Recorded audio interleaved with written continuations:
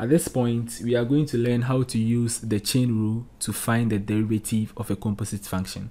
Of course, the chain rule is used to find the derivative of a composite function. A composite function is basically a function in another function or a function of another function. The simplest example I can give is f of g of x. Now, f of g of x is a composite function of f of x and g of x. Now let's take a very simple example and let's use the chain rule to find the derivative of that function. Now let's consider a function y is equal to x squared plus 1 all squared. Now this is a composite function because we have the inner function and then we also have the outer function. So this is a function of another function. Now, according to the chain rule, the derivative of y with respect to x is equal to the product of the derivative of y with respect to u and the derivative of u with respect to x. So, to find the derivative of y with respect to x, we are first of all going to find the derivative of y with respect to u, and then we multiply by or with the derivative of u with respect to x. So the first thing we are going to do is we are going to replace x squared plus 1 with u. So we say let u equals x squared plus 1, which means that we have y to be equal to u squared because the whole of this is u, so we have u squared. Now let's find the y du and then we find du dx. So the y du means that we are going to differentiate this function with respect to u. So when we differentiate u squared, we have 2u, and then we come to du dx. Now we are going to consider this. So the derivative of u with respect to x becomes 2x, and the constant goes to 0. So now using this, dy dx is equal to, we have dy du to be 2u, so we write 2u and then we multiply with du dx, which is 2x. So we can multiply 2 and 2x to get 4x, and then we know that u is equal to x squared plus 1, so we write times x squared plus 1. So this is the derivative of y with respect to x. Now we can use an alternative method to find the derivative of this function. We can do that by expanding this expression.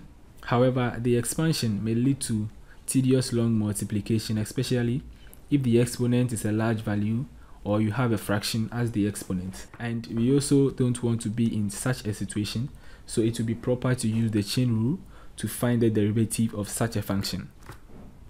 Aside from that, we can also use a simple approach to find the derivative of this function. Now this approach we are talking about bases on the same chain rule. However, we are going to skip some steps. So let's say we have y equals x squared plus 1 all squared. Then dy dx, the derivative of y with respect to x, becomes, now we are going to drop this 2, so we write our 2, and then we differentiate what's in the bracket. So we have 2x, we differentiate this with respect to x, so we have 2x, and then we rewrite this expression, that is x squared plus 1, and then we reduce the exponent by 1. So dy dx becomes 2 times 2x is 4x, and then multiplied by x squared plus 1. So you realize that this is the same as this.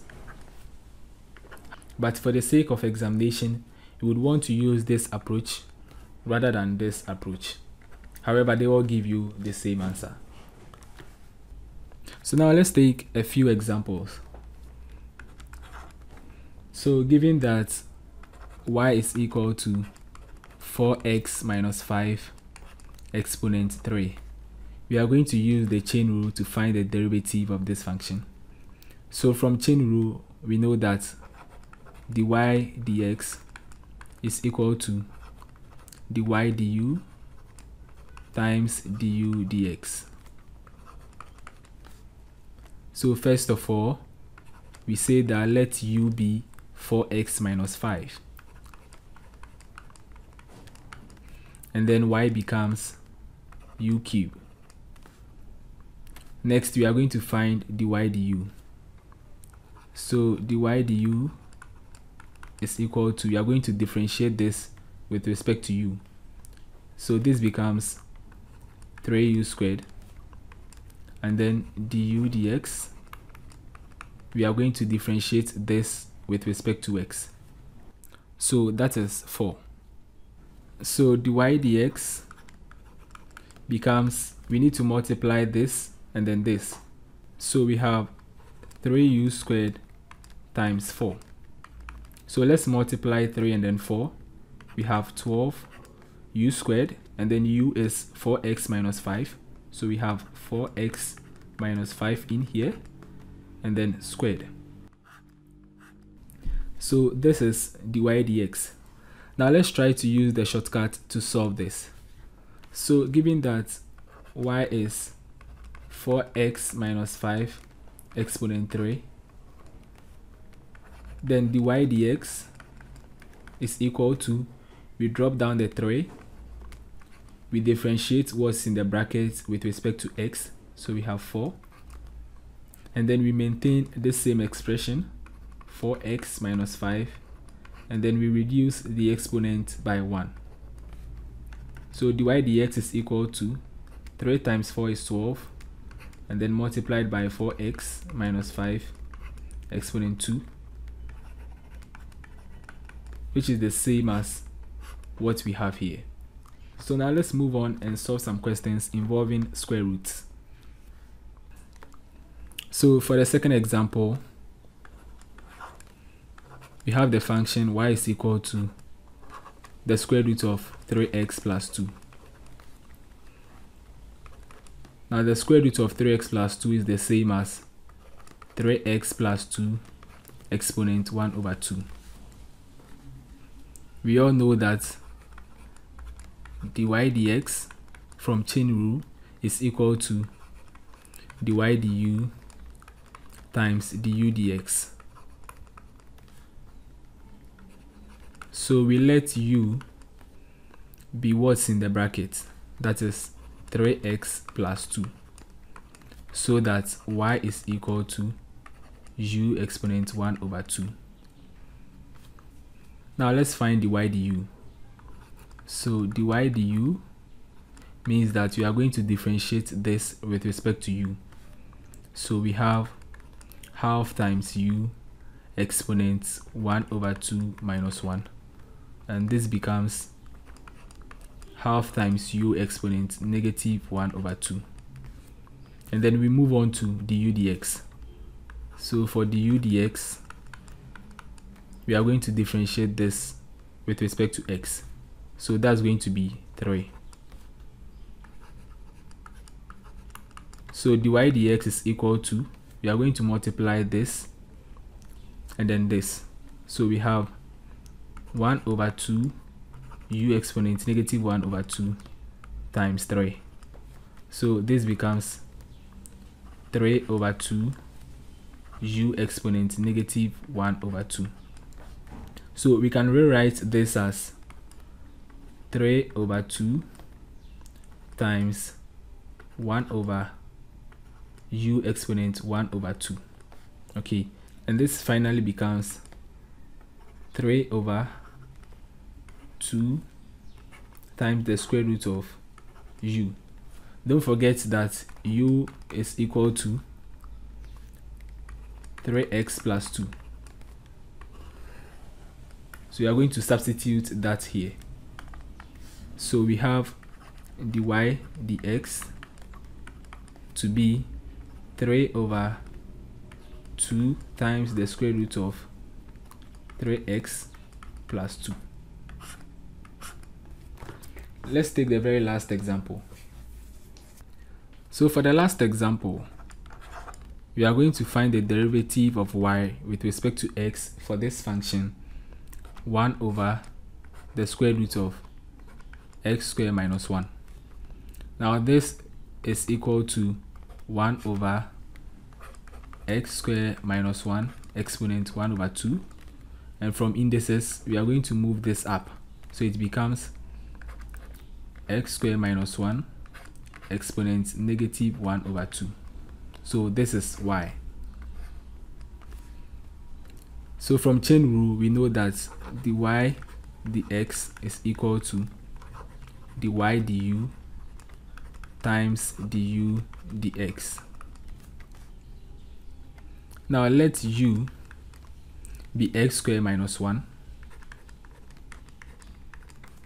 so that y is equal to u exponent negative 1 over 2. Now let's find the y du. So we are going to differentiate this with respect to u. So that becomes negative 1 over 2 times u exponent negative 1 over 2 minus 1. And that is equal to negative 1 over 2 times u exponent negative 3 over 2. Then the u dx is equal to, we differentiate this with respect to x, and then we have 2x. So we are going to multiply this and this for the y dx. So we are going to have negative 1 over 2 times u exponent negative 3 over 2 times 2x. So 2 cancels out 2, and then we have the y dx as negative x times u exponent negative 3 over 2. Now this is the same as negative x times 1 over u exponent 3 over 2. Because we've moved the u to the denominator, the negative sign will go away. So we have u exponent 3 over 2. Now this is the same as negative x over, first of all you write the square root sign, you put in u, and the numerator becomes the exponent of u, and the denominator goes here. Don't forget that u is equal to x squared minus 1. So we are going to substitute that here.